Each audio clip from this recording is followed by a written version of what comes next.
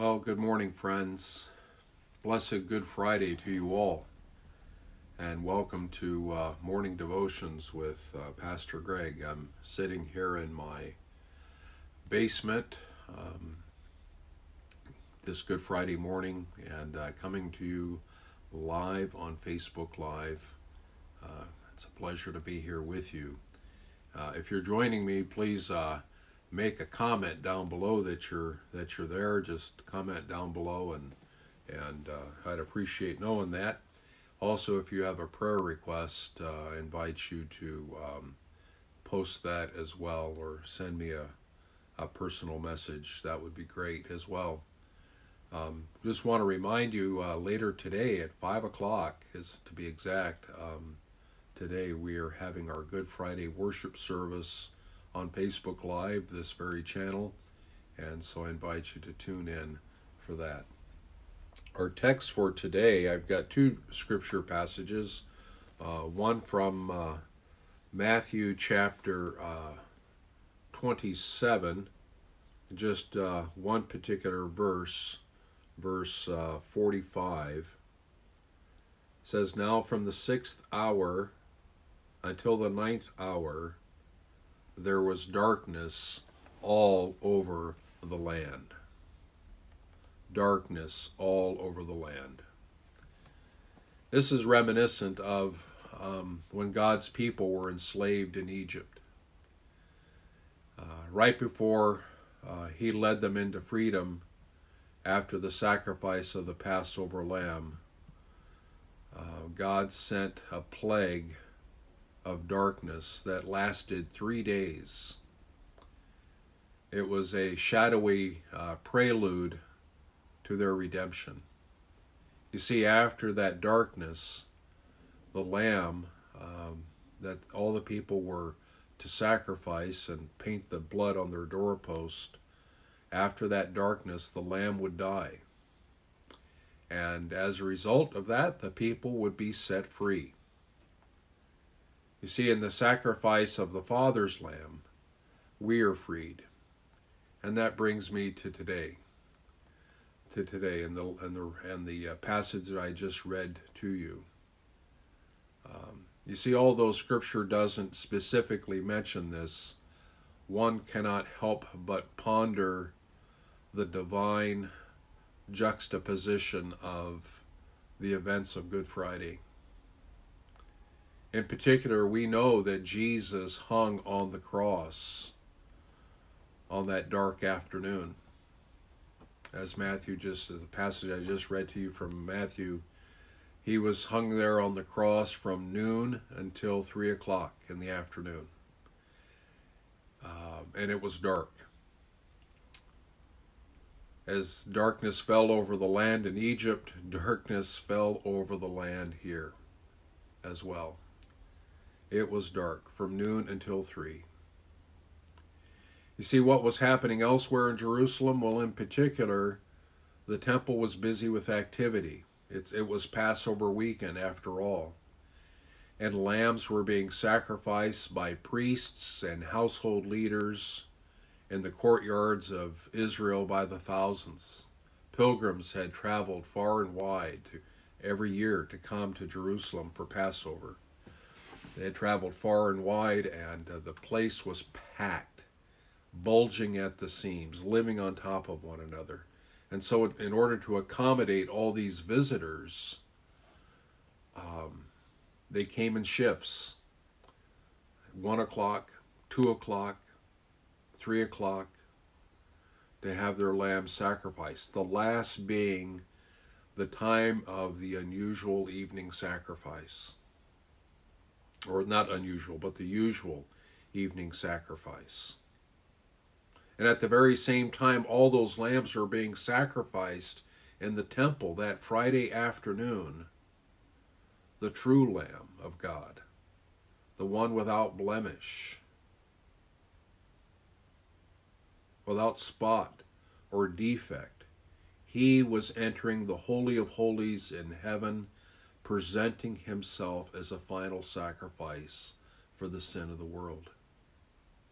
You see, on a small hill not far away from the city, not far away from the temple, just outside the city wall,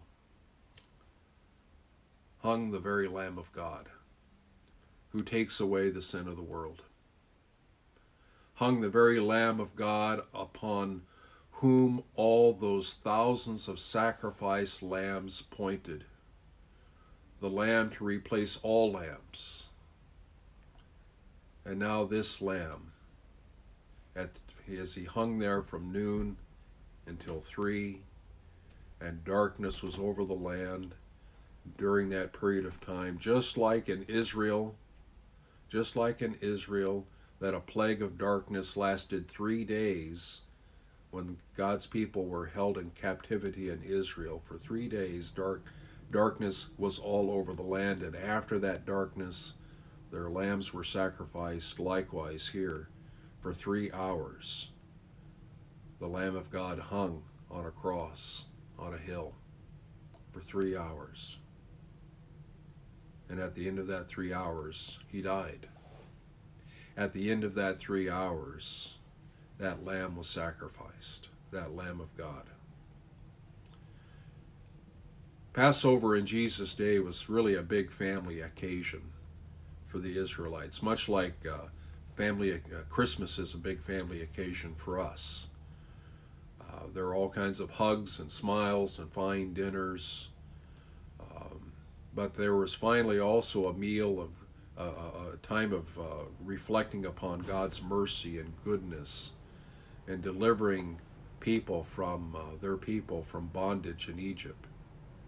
And in the end, that is the way it's supposed to be in sharing the most important message and focus of this feast, and that is God's great deliverance of us all. As Gentiles, we can't really appreciate that, nor do we share that rich heritage of a festal dating going back centuries to the time of the Exodus, but there is a heritage that we do share with ancient Israelites.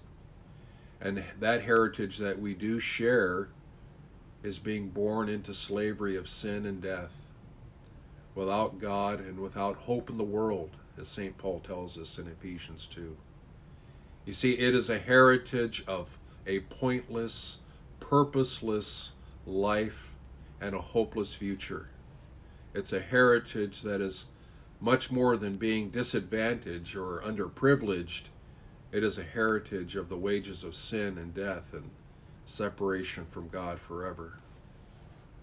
But Christ, as Paul tells us in 1 Corinthians 5, Christ Jesus is our Passover lamb. And Christ Jesus, our Passover lamb, has been sacrificed for us. Yes, darkness was over the land from noon until 3 for 3 hours, until he breathed his last when he was sacrificed. And Paul reminds us, thanks be to God, that Christ, our Passover lamb, is for us. It is for you. He is for me. And there on the cross, on that hill not far outside of the city gate, hung the very Lamb of God, who takes away our sin, who takes away our shame, who takes away our guilt. There is the one faith looks to. There one looks to in faith with trusting and clinging to the forgiveness, the hope, and the final deliverance that we all share. And there is the Lamb whose life, death completely changes our life and our death as we live by faith in the joy of salvation. So as you contemplate this Good Friday, as you prepare for your own personal devotion and however you plan to worship this day, I pray that you will remember and reflect upon the reality that Jesus is the sacrifice that all other sacrifices point to. That Jesus, as all these other sacrifices were designed to help us remember how God delivered his people from the bondage of slavery in Egypt. Jesus, our sacrifice, delivers us from our bondage of slavery to sin, death, and the devil. There is a wonderful hymn. It's been part of the church for many, many years, and you all know it. It goes like this. My faith looks up to thee, thou Lamb of Calvary, Savior divine. Now hear me while I pray, take all my guilt away. Oh, let me from this day be wholly thine. May our God richly bless you and encourage you and strengthen you in the faith. And as you are secluded at home, staying close to home, separated from the body of Christ, at least physically separated from the body of Christ, remember that Jesus himself, as he hung there as our Lamb, as the Lamb of God who takes away the sin of the world, he too was secluded. He too was separated from his Father, and he did all of that for you. He did all of that for me, so that by his blood, you and I are finally set free from the power of sin, from the power of death, from the power of the devil. And so cling to that. Cling to that. Remember that hymn, my faith looks up to thee, thou Lamb of Calvary, Savior divine. Now hear me while I pray, take all my guilt away. Oh, let me from this day be wholly thine.